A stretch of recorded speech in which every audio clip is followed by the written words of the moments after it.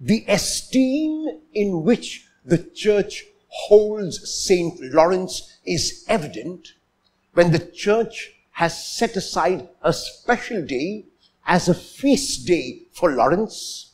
It is not an optional but a compulsory feast. The readings chosen for the feast are special because Lawrence was special. Lawrence was born in the year 225 CE and died in the year 258, exactly when he was 33 years old, like our Lord. Whether this is providential or coincidental is up for discussion. But the fact is that Lawrence died not of illness, not of sickness, not of an accident, but because he was put to death for his faith. Lawrence dared to stand up for the truth. Lawrence dared to stand up for justice. Lawrence was courageous enough not to give up and give in, and so suffered a martyr's death when he was 33 years of age, just like our Lord on the cross. The gospel reading chosen for the feast is from the Gospel of John, in which Jesus asks his disciple to be like that grain of wheat.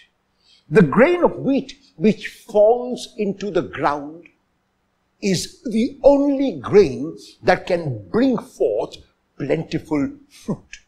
If the grain of wheat is unwilling to die by falling into the ground, it remains a single grain. And as a single grain, it is not of much value to anyone. But if that grain of wheat dares to fall into the ground and die, then it becomes a numerous grains of wheat, and it becomes a fruitful grain of wheat.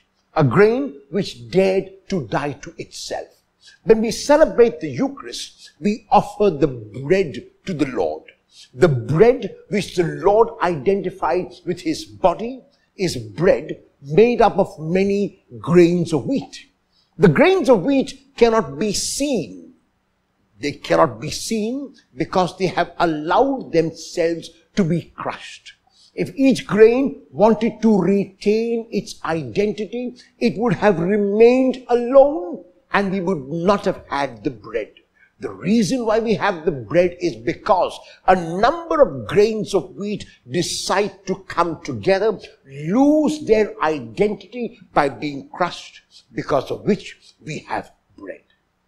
We are individuals, but individuals within a community. If on the feast day of St. Lawrence, we can dare to become that grain of wheat, to fall into the ground and die to our ego and our selfishness and our self-centeredness, then, like the grain of wheat which falls into the ground, like St. Lawrence who dared to die a martyr's death, we also will bear much fruit. I hope that the death and the feast of St. Lawrence will be inspiration for us to die to self. Amen.